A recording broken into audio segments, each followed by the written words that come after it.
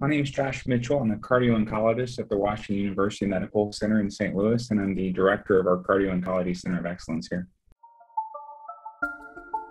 Radiation-induced heart disease really is a collection of different issues that can come from radiation to the heart and vasculature. Radiation can affect any part of the cardiac structure or substructure that's within the radiation field.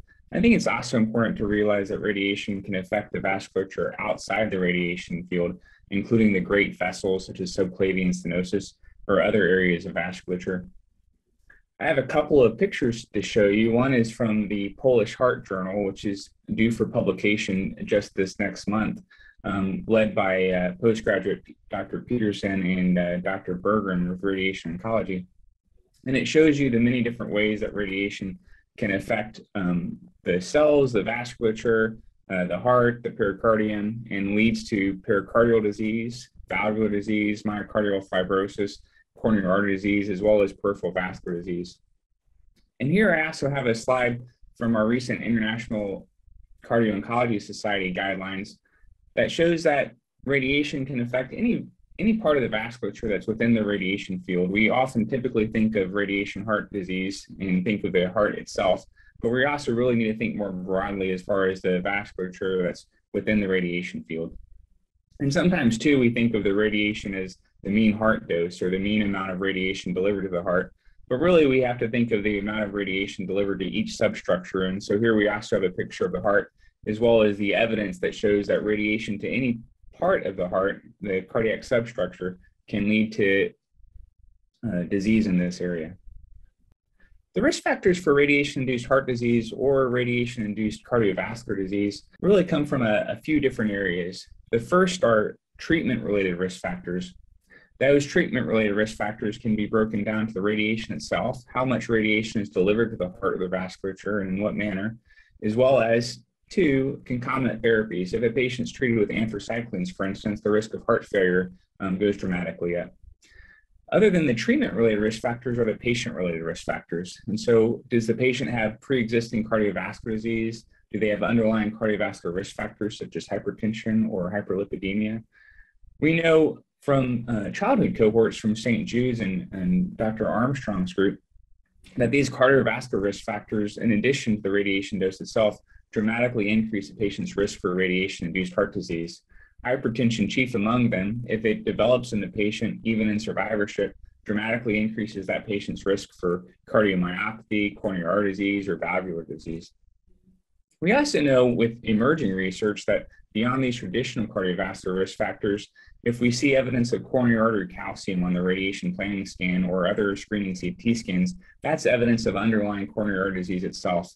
And finding coronary artery calcium or CAC on these baseline CT scans can be even more predictive than the ASCVD risk score or other risk scores that are derived from traditional risk factors. And so when we're looking for the risk of disease, we're really focusing on number one, the radiation dose to the heart itself or cardiac or vasculature substructure. Number two, what other therapies they may be on. And number three, what are their underlying cardiovascular risk factors or cardiovascular disease to include coronary artery calcium. The prevalence of radiation heart disease completely depends on the cohort in question. So if you're looking at a cohort of patients that were treated with high dose radiation to the heart with mantle radiation, for instance, their risk of radiation heart disease is going to be much higher than a cohort of patients that has relatively small dose of radiation to the heart. However, we also know that there is no dose of radiation to the heart below which is safe. So any dose of radiation to the heart causes issues down the line. I have here a couple of graphs to help illustrate what the prevalence of radiation-induced heart disease. On the left side of the screen, you can see the risk of radiation heart disease in a group of lymphoma, leukemia, and sarcoma patients in the childhood cohort from St. Jude's. And in blue, you can see the risk of these diseases in a radiation cohort versus patients with cancer who do not receive radiation or matched siblings. And the risk of coronary artery disease approaches 10%, 20 plus years after radiation. You can see the risk of valve disease, arrhythmia, and heart failure. And what you can appreciate from this graph is that this risk continues to increase further out from radiation. A lot of the risk for radiation heart disease is many years after the radiation dose, and it's important not to lose these survivors to follow-up. We also see on the right hand of the screen data from the recent We Care study that was published in JACC Cardio-Oncology, and this compared patients with left-sided radiation to the breast versus right breast cancer. And you see that we have a significantly increased risk for coronary disease after the radiation dose to the breast and to the heart. And you can also see that this generally develops 10, 15 years after the radiation dose. That all being said, in certain cancers such as lung cancer, esophageal cancer, especially with higher doses of radiation to the heart, we can see issues with radiation-induced heart disease soon after that radiation treatment. And so it's important to be aware of these patients' risk for heart disease, screen them for their risk factors, optimize them, follow them closely early on, but also continue to follow them in screening for many years to decades afterwards. It is recommended that any patient who's undergoing radiation with the heart in the radiation field undergoes baseline cardiovascular screening and optimization. We are especially more concerned with patients with higher doses of radiation to the heart, or who have other risk factors such as underlying cardiovascular risk factors or receiving concomitant therapies such as anthracyclines. We see here the International Cardio-Oncology Society expert consensus guidelines for screening of patients undergoing radiation in general. And this particular guideline doesn't just focus on radiation-induced heart disease, but really radiation-induced cardiovascular disease, whether that be in the head and neck region, thoracic region, or abdominal and pelvic region. And it's recommended that all patients undergoing radiation or cardiotoxic cancer therapy should receive a baseline comprehensive cardiovascular history and physical exam. We really want to identify those cardiovascular risk factors that can be optimized at baseline and throughout treatment. There's no recommendations in particular where if someone has hypertension, et cetera, that they should not receive the same dose of radiation or the same treatment, but these patients should be optimized to reduce the risk of heart disease down the line. It's also recommended that when those same patients receive a radiation planning CT, that CT is reviewed for any baseline coronary artery calcium. Here you see evidence of coronary artery calcium on a screening CT in the top right of your screen from a patient on their baseline exam for prostate cancer. In identifying this coronary artery calcium, which really is reflective of underlying coronary artery disease, is paramount to optimizing their risk factors and they're reducing the risk for future CV events. It's been shown in certain cohorts that presence of coronary artery calcium on the baseline CT scan is more important than the radiation, the mean heart dose. And so this is really an important factor to look for. Once those cardiovascular risk factors are optimized, and you can consider whether a patient needs an echocardiogram, for instance, if they're at higher risk for sure, or an ECG, then those patients should be continued to be followed over time.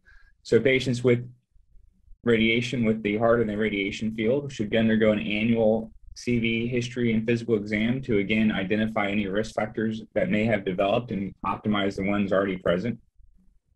And then be on the lookout for other types of things that may develop, such as subclavian stenosis and looking at blood pressures in both arms, or signs of superior vena cava obstruction that can also develop. And really most of your evaluation is just focused on the history exam. In asymptomatic patients, then you would want to consider whether they would benefit from an echocardiogram at 6 to 12 months. These are patients that have higher doses of radiation in the heart or have concomitant therapies such as anthracyclines or underlying risk factors. And then you should consider whether to get an echo at 5-year intervals as well as a potential ischemic evaluation. And the ICOS expert recommendations, expert consensus recommendations, we really focused on prevention.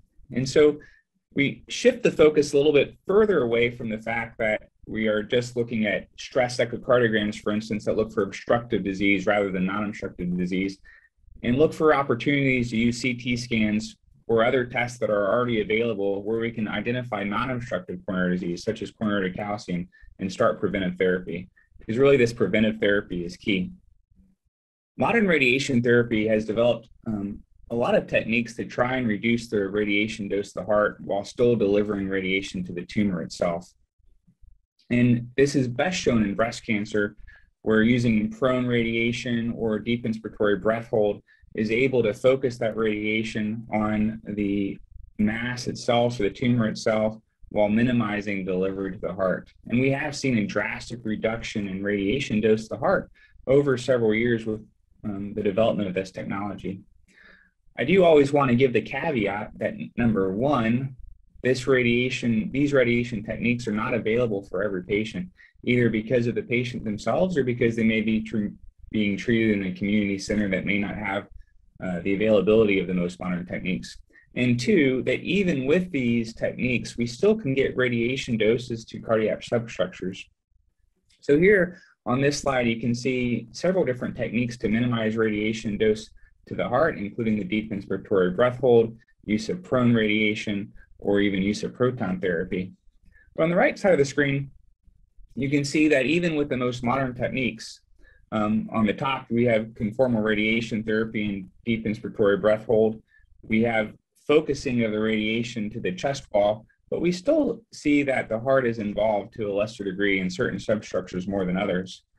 And with volumetric modified arc therapy on the bottom right, we again see that the delivery of the radiation is focused to the tumor and chest wall, but we still see some heart involvement.